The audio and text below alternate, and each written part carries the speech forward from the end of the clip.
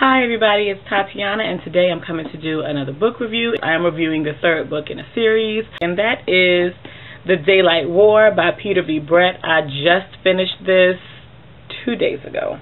If you don't know what the series is about, I can give you a brief overview of basically how the first book starts. This is a world where every night demons called Corlings come up from the ground, from the core of the earth, and the people who live on earth have to either protect themselves in their homes by drawing wards on posts and their doors to keep the demons out, or attempt, if they get caught out in the night, attempt to either fight the demons or create a ward net around them to survive through the night. In the first book, we have Arlen, who has a horrendous experience with the demons, and it pushes him on to this journey of becoming the warded man, and the experiences that he has kicks off the entire series. And as the series progresses, more people are added into the story. So by the time we get to this part in the book, there are 4 additional characters who have been added to the storyline, and it just makes the story bigger and makes the story more enjoyable, and it gives you more to take in as you're reading the series, which is another reason why I am fully invested in this series. The book, great. Story, great.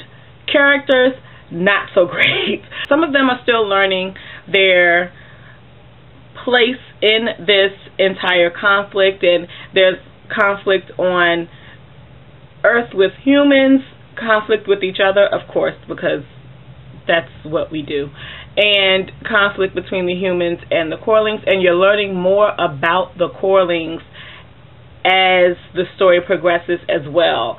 I have said when I did my review of The Desert Spear, which was really, really bad, I'm kind of thinking about taking it down, but as I said, I didn't like Jadir. In this book, we get more from Jadir's first wife's perspective, Enevra, and we learn a little bit about her background and how she got into the position that she is in and the things that she had to deal with, which you would think would give you more compassion for that character. I still don't like her either. So, but again, the emotions that I feel for the characters in the story just really makes this book even greater, makes this series even greater, even more enjoyable.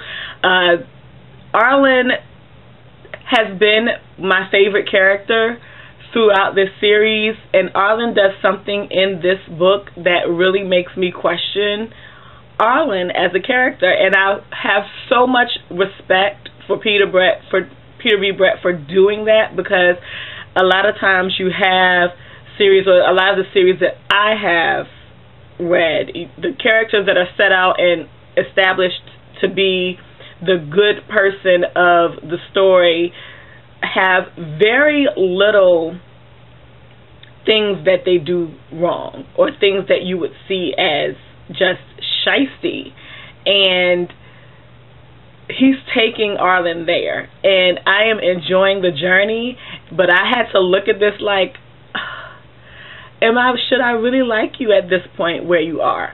On some of the comments that I read on Goodreads after I finished this were people talking about the amount of sex that's in the book, and I have to say, maybe it's because I have read a lot of romance novels and erotica, but maybe because I've read so much of that part of it didn't stick out to me. I remember, what was the other book that I read where people said, some of the Fates and Furies, some people said the exact same thing with the amount of sex that was going on, and I don't know if I just, like, it didn't register in my head as something that was that stood out so much in the story. So there is a good amount of sex in this story. Everybody's getting some, and in the time that they're in and what they're dealing with, I don't think that's a bad thing. And again, it didn't stick out to me as much as it apparently has stuck out to a lot of other people who have read the series and read this book following up to it. So yes,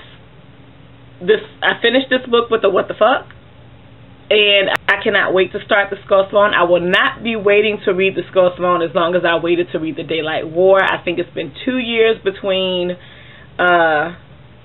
reading this and when I read The Desert Spear. But one thing that I did come to realize in reading this novel versus the other novels in the series is that this is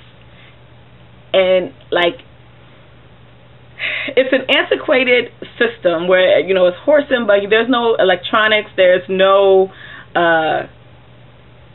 technology and things that is in the society in this story, but it is not a prehistoric setting. And the horse and buggy system, the fact that it is antiquated, that it's not set in this time, even though it is a futuristic prehistoric setting. Holy crap, that made sense. Makes this so much more enjoyable for me. That's what I really enjoyed about The Warded Man, even though it took me 2 tries to actually read the entire story once I got. And I will say that if you are interested in starting this series, you have to give The Warded Man its due. Once you get beyond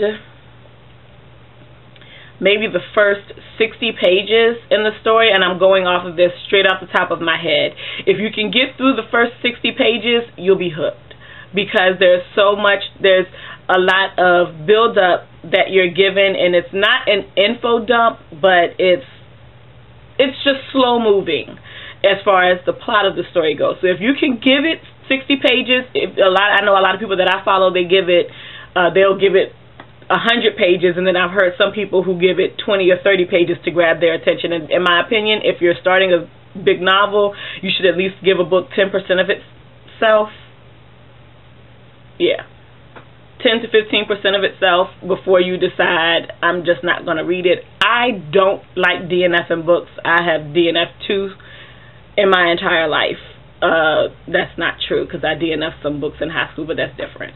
So maybe 4 in my entire life. But thoroughly enjoyed this. I will probably be starting the Skull Throne before the month of July ends. If you're interested in reading this series, by all means pick it up. It's so good, and you will become so invested in it just as I am.